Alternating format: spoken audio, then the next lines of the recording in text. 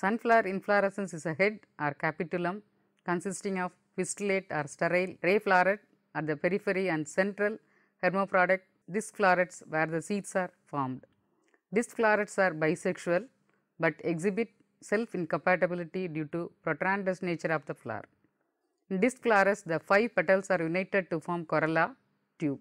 Stamens are free and attached to the base of the corolla.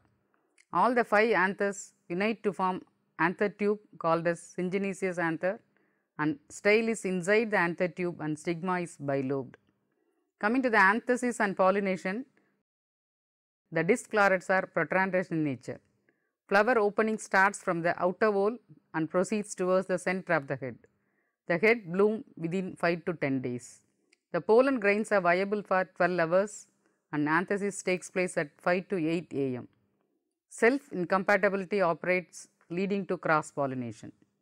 Coming to the methods of seed production in sunflower, varieties are raised under isolation and allowed to set by cross-pollination. Whereas in hybrids are produced by employing cytoplasmic genic male sterility as a tool. The varieties released from TNAU includes CO1, CO2, CO3, TNAU sunflower 7, CO-SFV5. Coming to hybrids, TNAU sunflower hybrid CO2 with the parents of COSF1A and CSF599, BSH1, KBSH1, MSFH1, TCSH1. Stages of seed multiplication. In sunflower, seed is multiplied adopting 3 generation system as breeder seed, foundation seed and certified seed, as the crop is often cross-pollinated crop where the chances for genetic contamination is very high. Coming to the pollination, since it is a cross-pollinated crop, normally it needs more insect activity. For increasing the insect activity, bee hives should be kept in the seed production plot in adequate quantities. If insect activity is less, that leads to poor seed setting and formation of ill-filled seeds. Coming to the development of axillary flowers, normally this takes place during the summer because of high intensity of light. So, these types of axillary buds receive the nutrients and assimilates, whereas the main head does not get the required quantity of assimilates for seed set, thereby ill-filling occurs. Self-incompatibility. Due to the presence of self-incompatibility which leads to poor seed set and ill-filled seeds. Micronutrient deficiency is due to zinc and ferrous, which is very important for the proper seed set in sunflower. Zinc is responsible for the production of IAA, whereas iron deficiency leads to sterility of the pollen. Coming to the season, the April and May is highly suitable season for irrigated seed crop. The flowering should not coincide either with rain or high relative humidity, as it will wash out the pollen, and the maturation should coincide with dry weather. The land requirement sunflower, the land selected should be fertile and avoid problem soils which will lead to low pollen fertility and will adversely affect the quality, and the seed set will also be very poor. And then coming to the land requirements, the previous crop should not be the same crop to avoid the occurrence of volunteer plants, and if happens to be the same crop, it should be the same variety and has been accepted for certification. Isolation distance. The isolation must be 400 meters for foundation class of seeds and 200 meters for certified class of seeds regarding varieties. Coming to hybrids, it is 600 meters for the foundation seed class and 400 meters for certified seed class. Sunflower seeds are always sown in ridges and furrows. So, the seed rate for varieties is 15 kg per hectare, and for hybrids, for male parent it is 12 kg per hectare and female parent 4 kg per hectare. And coming to the spacing, the variety needs a spacing of 45 into 20 centimeter, whereas hybrids needs wider spacing of 60 into 30 for its establishment. Pre-sowing treatments are always recommended. Fresh seeds of sunflower exhibit physiological dormancy, which could be broken by soaking the seeds in 300 ppm of ethyl for 8 hours or 0.5% KNO3 for 16 hours. Here the seeds are soaked in 2% zinc sulphate for 12 hours with a seed to solution ratio of 1:0.06 and seeds are dried back to their original moisture content of 8 to 9%. As an eco-friendly treatment, seeds can also be fortified or hardened with 1% moringa leaf extract for 16 hours. Seeds can well be dry dressed with bevistine at the rate of 2 grams per kg of seed to protect against the seed-borne pathogens and soil-borne pathogens. Seeds are also treated with azospirillum at the rate of 50 grams per kg of seed to fix the atmospheric nitrogen. Staggered sowing. There should not be more than 4 to 5 days difference in the flowering behavior to avoid the staggering problems. Next is the nutrient application. At last plowing, apply 12.5 tons of compost per hectare, and the fertilizer requirement for the seed crop is 80 40 40 kg of NPK, in which 40 kg of N and full dose of phosphorus and potassium is applied as basal, while 40 kg of nitrogen is applied at the time of earthing up, that is 40 to 45 days after crop growth. The seed crop is also sprayed with 2% DAP or 20 ppm NAA, naphthalene acetic acid, at 30 and 60 days after sowing. In case of deficient soils, the crop is sprayed with 0.5% borax at button formation stage. To have a weed free crop, application of fluchlorine at the rate of 2 liters per hectare as a pre-emergence herbicide is recommended to control the growth of weeds up to 20 to 25 days. Afterwards, one hand weeding at the time of button stage helps to keep the field free of weeds. The next cultural operation is irrigation. The crop should be irrigated once in a week for enhanced seed set and formation of boulder grains. The critical stages of irrigation are primordial initiation stage, vegetative stage, milky and maturation stage. If the irrigation is withheld in these stages, the seed set will be poor and seed size will be reduced. The important operation, the supplementary pollination, due to the lack of insect activity, particularly honeybees. Hence, critical or additional pollination is given to the crop for effective seed setting. That is, rubbing the heads of 2 neighboring plants with each other will also improve the seed set percentage. It is done during the mid flowering stage, that is 58 to 60 days of planting for long duration varieties and 45 to 48 days for short duration varieties at alternate days between 7 to 11 am for about 2 weeks. Hand pollination can also be practiced here. The heads are rubbed with palm or muslin cloth so that the pollination can be effected. In hybrids, the palm is first gently rubbed on the male parental flowers and then on the female line to transfer the pollen to the seed parent. Apart from this, we can also keep the beehives at the rate of 5 per hectare. The foliar application should be given at head opening stage at the rate of 2% DAP or 20 ppm NAA sprayed 2 times on 30th and 60th day after sowing for effective seed set. Coming to the pest and disease management, cutworm, whitefly, thrips, tobacco caterpillar, capitulum borer, alternaria blight, leaf spot, rust, downy mildew and head rot. Coming to roguing, plants are rogued from their vegetative phase to harvesting based on the plant height, head size, branching habit, number of heads and color of the seeds. In the hybrid crop, in addition to the above said characters, look for pollen shedders appearing in the A line. Pollinator rows may also be removed after pollination to avoid the confusion if the crop is large. Number of inspections for the certified seed crop. The minimum of 3 inspections are recommended for varieties and 4 inspections are recommended for hybrids. Here the first inspection should be made at the stage of 6 to 7 pairs of leaves in order to verify the isolation, volunteer plants and other relevant factors. The second inspection should be made during flowering to check the isolation, half types and other relevant factor. The third inspection for the varieties should be made at maturity and prior to harvesting to verify the designated diseases, true nature of the plant and head, characteristics of seeds and other relevant factors.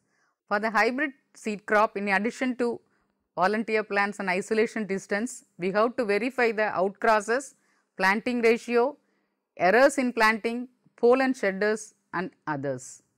The field standards as per the Indian minimum seed certification standards are: half type should be permitted at the level of 0.1% for foundation class of seeds and 0.2% for certified class of seeds.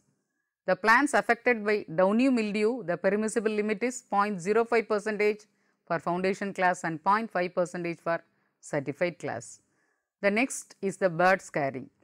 At the time of maturation, birds will create problem due to their feeding habit in sunflower. Hence, from the time of milky stage of the seed, proper protection should be given against the birds, otherwise it will lead to reduction in the yield up to 80%.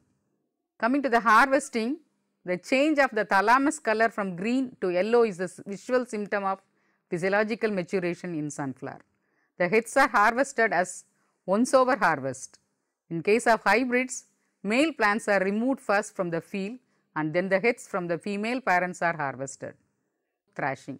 The harvested earheads are dried under sun before thrashing, and heads are harvested with pliable bamboo sticks for extraction of seeds, and the moisture content at that time of thrashing must be 15 to 18% to avoid the mechanical injuries.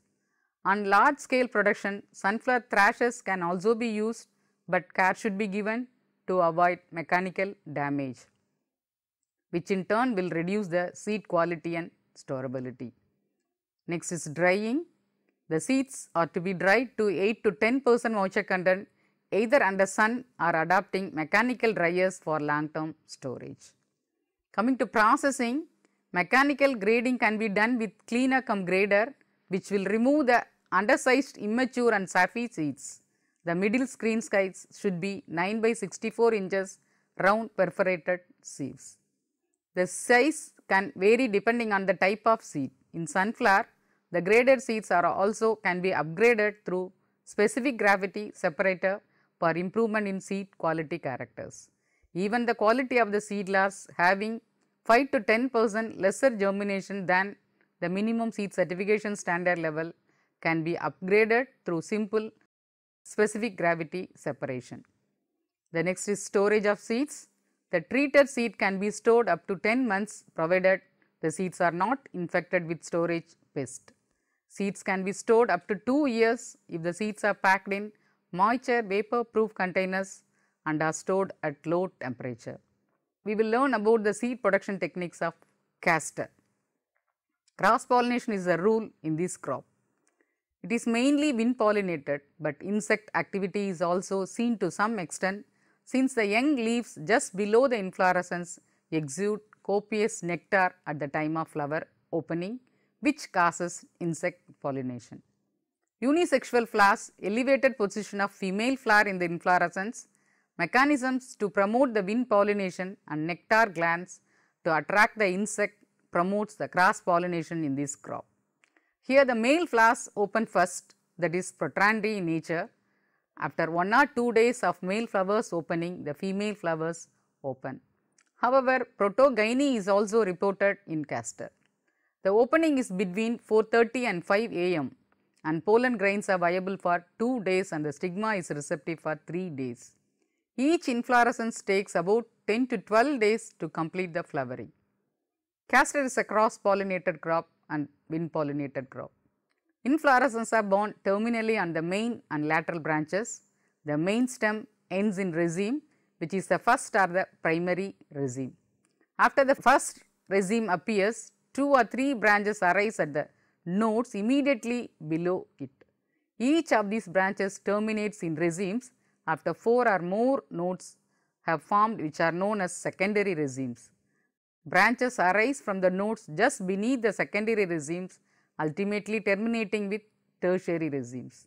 This sequence of development, that is indeterminate growth habit, continues in castor. The racemes of castor are monoecious with the pistillate flowers on the upper 30 to 50% and staminate flowers on the lower part of the inflorescence as shown in the picture.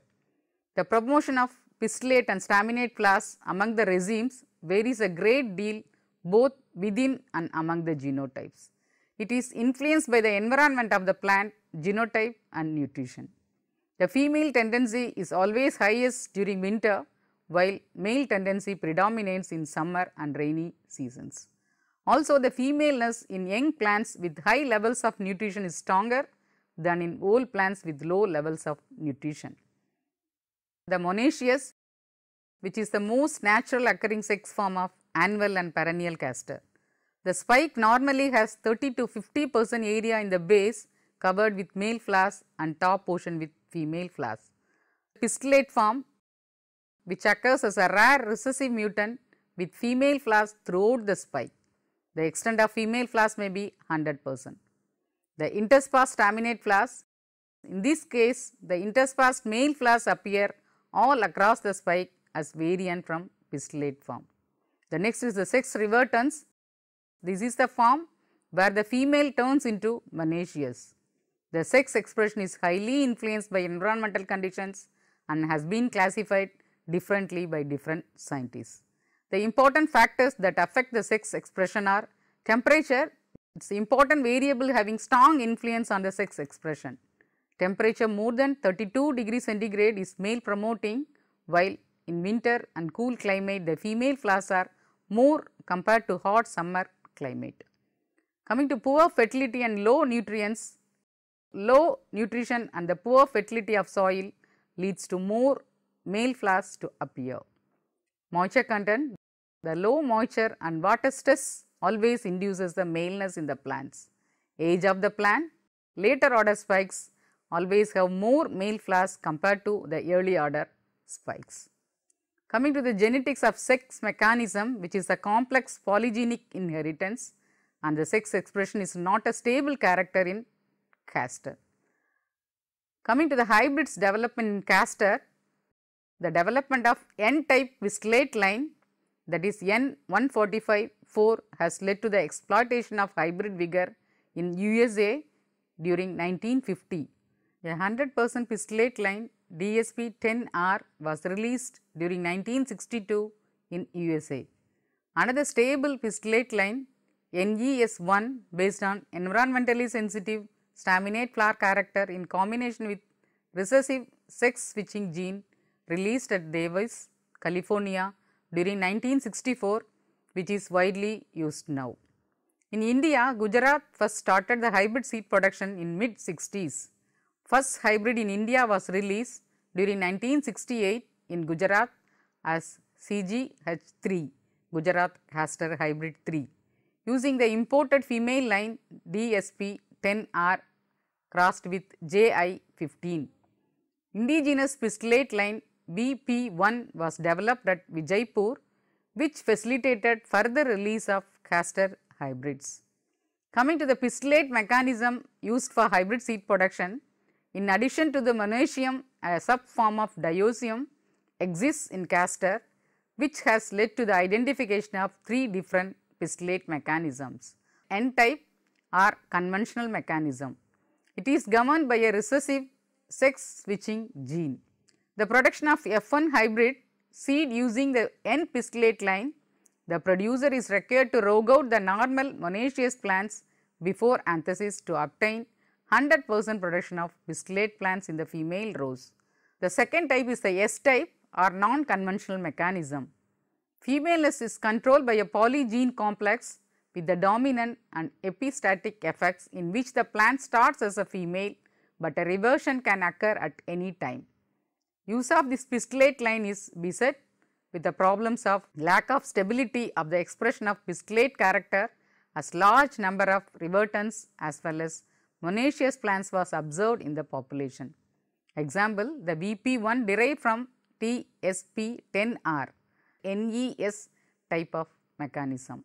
In the NES type, the plant has recessive gene FF that allows it to start as female, but the presence of environmentally sensitive genes triggers a sexual reversion when temperature is higher than 31 degrees centigrade.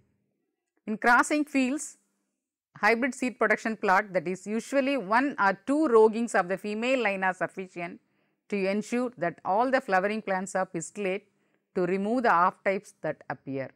Example, the original population of VP1 was thoroughly screened under high temperature to eliminate the monoecious plants as well as early revertants.